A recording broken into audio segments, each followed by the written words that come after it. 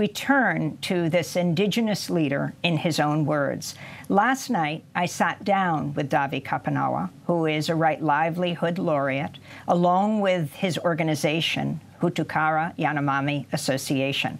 Kopenawa is a shaman of the Yanomami people, one of the largest indigenous tribes in Brazil, dedicating his life to preserving his culture and protecting the Amazon rainforest. I began by asking him to talk about the threats facing the Yanomami people.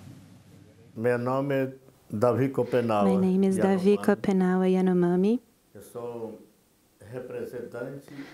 I am a representative of the Yanomami people in Roraima and Amazonas states in Brazil.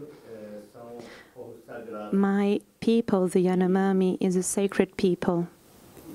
Até hoje, o não indígena não Up until today, the non-indigenous peoples haven't recognized where we come from, where we were born, and that is why the non-indigenous society is always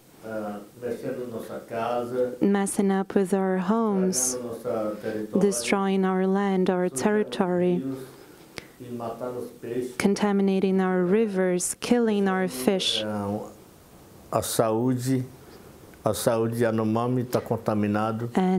hindering the health of the Yanomami people, who are now contaminated by men who came and contaminated our home. The recent election of Jair Bolsonaro as the president of Brazil, how has that affected indigenous people? President Bolsonaro was elected by his own people.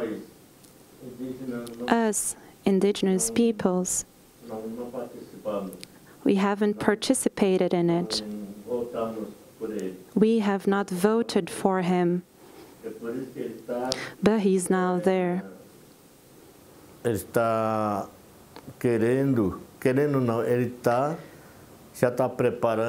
he is preparing a trap. He is preparing a trap for my Yanomami people in order to fool us and manipulate us. Explain more what that trap is. It is a trap, just like the one you use to hunt an onça, Brazilian jaguar, or a snake when they're sleeping at their homes. Men prepare a trap to get the animal. So it is a trap to mistreat us. He threatened us to make my people fall ill, to make our children fall ill and get diseases. That's what I mean by trap. That's the trap he always uses to any kind of indigenous people and the planet Earth. Can you explain Bolsonaro's latest moves, trying to get a law passed that would allow for more gold mining, and what that means for the Yanomami and other indigenous people?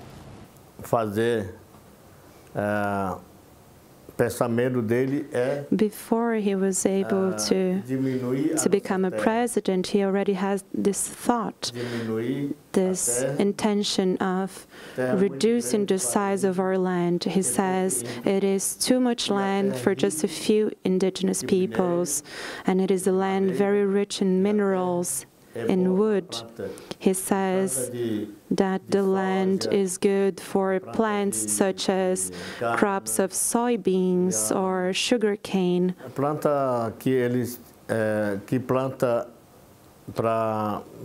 They want to use the land to plant things that they use for food, food for the city. That's his reasoning.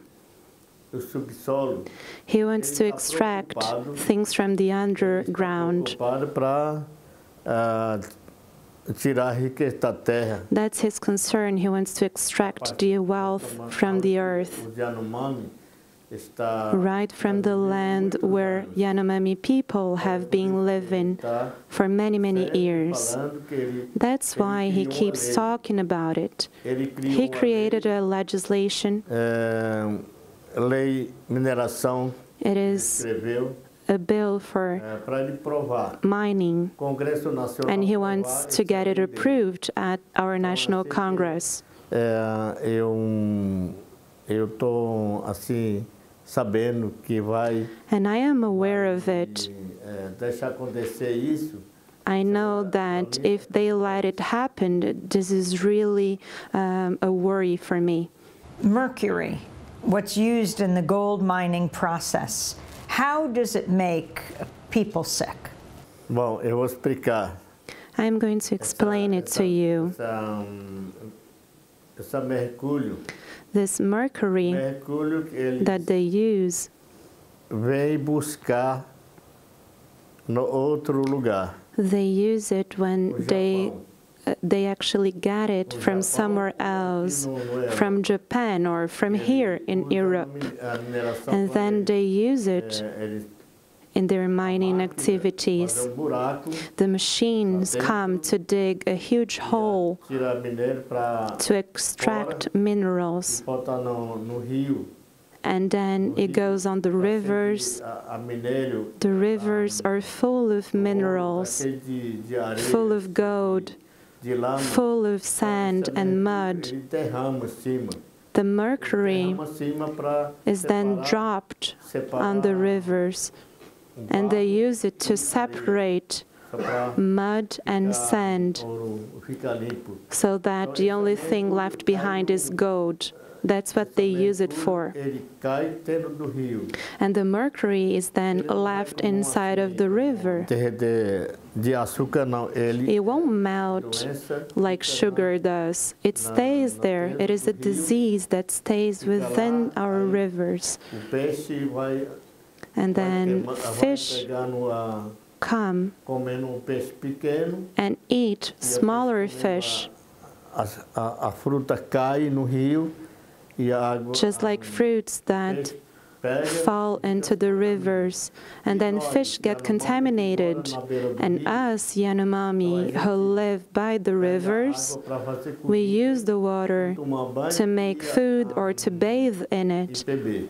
and to drink it. Fica doente. And after, A we doença get sick. Fica câncer. We get cancer. Câncer e a nossos filhos And our children, nasce pequeno. then born smaller than usual, underdeveloped. That's what mercury is causing. Our health is terrible in Yanomami people because of it. Davi, I wanted to read a few of Bolsonaro's quotes. In 1998, he said, "It's a shame that the Brazilian cavalry hasn't been as efficient as the Americans who exterminated the Indians." O presidente dos Estados Unidos The acabaram president of the United States, they exterminated our indigenous peoples who lived over there. Tá repetindo. He's doing just the same. He's repeating it. He wants to kill my people. He wants to get rid of the forest. He wants to destroy our health. Esse é o papel dele. That's the role he's playing. Essa o lei que saiu dos Estados Unidos. That's a law that came from the United States, and the Brazilian government is using it as a copy, like you call it. I wanted to read another quote from a few years ago, 2015. Bolsonaro said, "The Indians do not speak our language, they do not have money, they do not have culture, they are native peoples. How do they manage to get 13% of the national territory?" And he said, "There is no indigenous territory where there aren't minerals. Gold, tin, magnesium are in these lands, especially in the Amazon, the richest area in the world.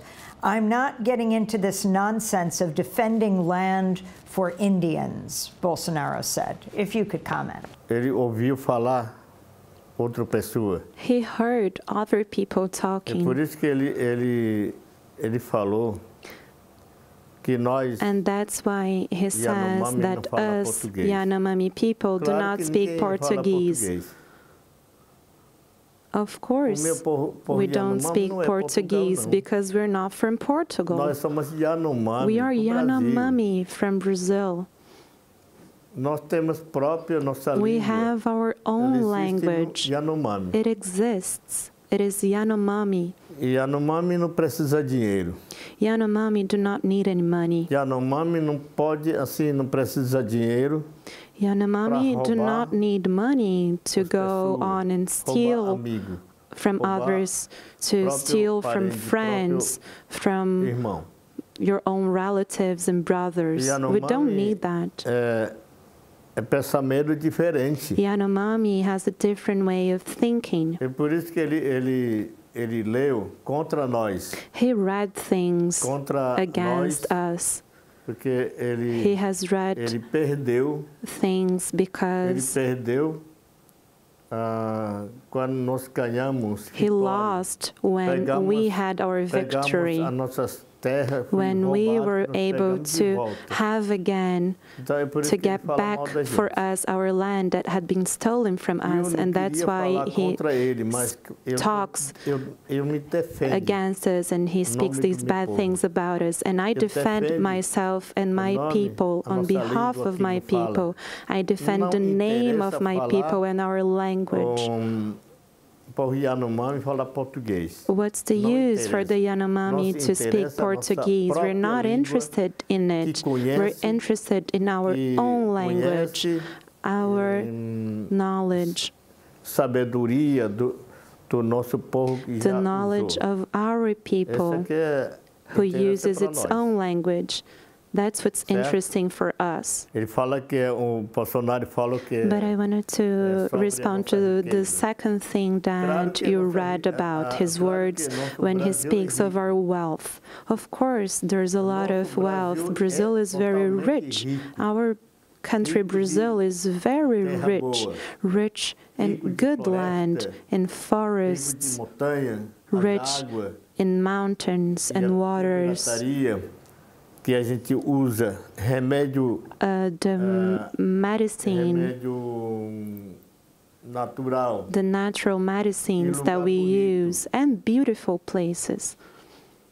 Esse é que nós somos ricos. That's where we're rich in. Nós, Yanomami que mora lá, us Yanomami who live there, nunca passou fome, who have never experienced hunger, before people who came to invade our land, to invade Brazil. When they first met us, we were healthy. They found us healthy with lots of food, banana, manioc, sugar cane, palm heart, cará fruit, and all the fruits you find in the forest, animals, game that we hunt, tapir, fish, everything. That's what we're rich in. It's not the kind of wealth that you need to dig a hole in the earth to find it, to destroy the land. Our people is different. That's why he speaks against us. And I don't want to say bad things about him, but he attacked us, so I will attack him. I am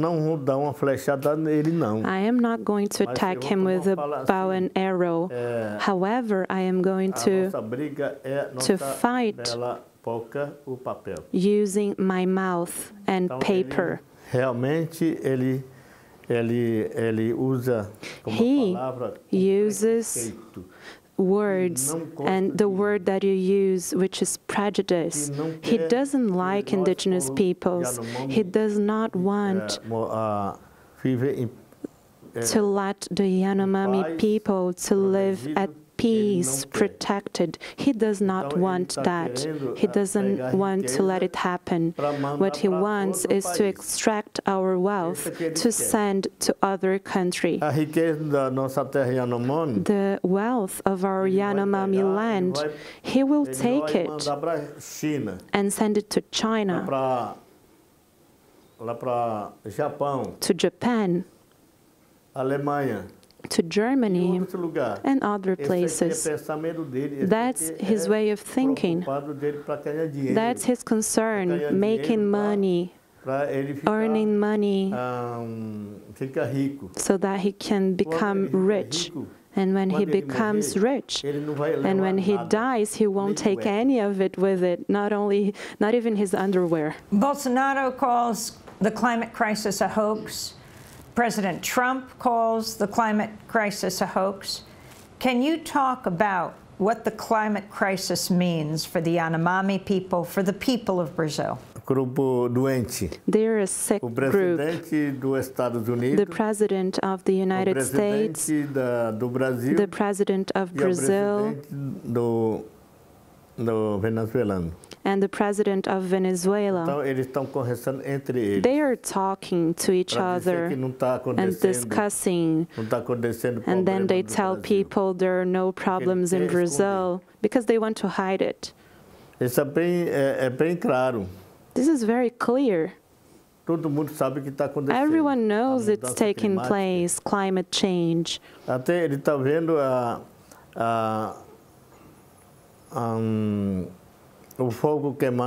He sees the fire burning up our forests, but he's not concerned about it. He's not worried when he sees the forest burning up. He's taking advantage of it. Because the fire burns up the forest and the trees burn up, and then workers come and take advantage of it and bring trees down. Yeah, that's his way of thinking. But it truly took place. It's happening. Wildfires in the forest and deforestation are increasing. Can you talk about the murder of Paulo Paulino Guajajara, the indigenous forest protector? Your organization has worked with him for some time.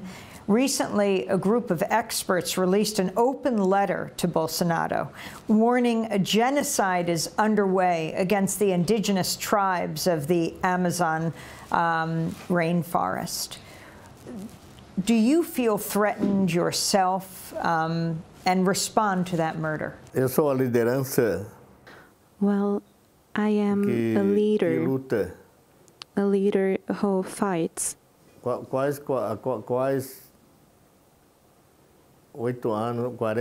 I've been fighting for 40 years, and I am threatened. I am threatened by a group of illegal gold miners and also farmers and politicians. Politicians have a way of finding someone who enjoys killing and who kills indigenous peoples. And I am persecuted. Our indigenous leaders who really fight, they want to get rid of us. So I am threatened.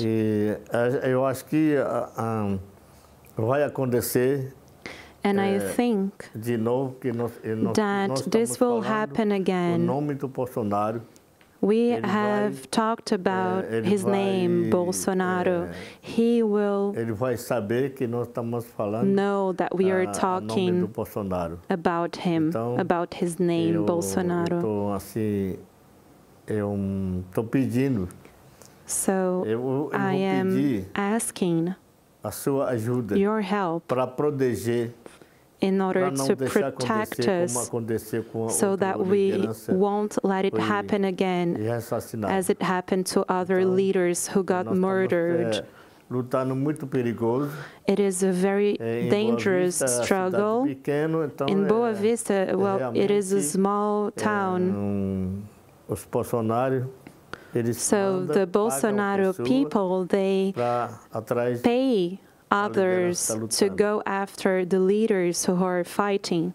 What message do you have for the leaders of the UN Climate Summit, the thousands of people who come from around the world? And what message do you have to the people of the world? Então, eu gostaria well, I would like to give a message from the Yanomami people.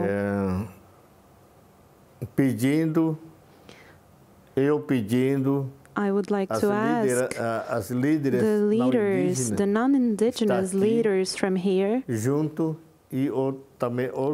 together with other leaders from who are at their homes, their cities, their capitals. I would like to take this opportunity to send them a message so that they can know about what's going on, so they won't let it happen again, something very bad to my Yanomami people, so that they won't let people destroy the environment, so that they won't let people destroy the lungs of planet Earth. That's my message to everyone, all of those who fight, all of those who love the forest, all of those who like to protect, to take care of nature for their children, grandchildren, and the other generations. I also need help. I need help on that. Because we have grandchildren. So that they have their protected land. So that they have a protected land for them. That is why I'm giving you this message, to ask for your strength, your European people, to talk to Bolsonaro, to talk to the president of Brazil, so that he takes care of his country, so that he can take care of it.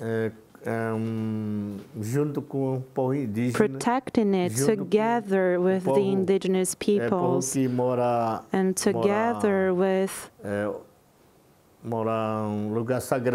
people who live in sacred lands. And also the Yanomami peoples who have never seen the white man, uncontacted Yanomami people who live in sacred land. So I would like you to protect us, protect the isolated indigenous communities. I do not want the president of Brazil to destroy the lungs of our forest, our real Amazon. It is unique. Lots of people are trying to get their hands on the Amazon, just like bees who collect honey and take it to their homes. I do not want to let him do just the same. That's my message. This is a message for women who fight for having the right to land, men who fight for their forests, their education, their health. Nowadays, the young people, the youth, is fighting, and that's they are the ones who will keep on fighting. It is a struggle, a fight, so we can keep alive, because without the struggle, we won't live. There will be no forest. So we need to fight for it so we can live. And what does the Right Livelihood Award mean to you? Why you're here in Stockholm, Sweden? Eu acho muito importante. I think this award is really important. It is very interesting that the government of Sweden invented this and created this award. This award is important to bring recognition to my struggle, to bring recognition to my Yanomami people, so that the people from the city and the people of the planet get to know us. This is really important that the people from here are offering me this award. I never asked for it. You offered it, and I am happy to accept it. It is really important. It is the result of our fight. Brazilian Indigenous leader Davi Kopenawa, co-founder of the Hutucara Yanomami Association. He'll receive the Right Livelihood Award tonight, along with the 16-year-old Swedish climate activist Greta Thunberg, Sahrawi human rights leader Aminatou Haidar, and Chinese women's rights lawyer Guo Jinmei. When we return, we speak to the former UN Special Rapporteur on Torture, who just released a devastating report on the more than 7 million children worldwide deprived of their liberty, from immigration jails to orphanages to prisons. Stay with us.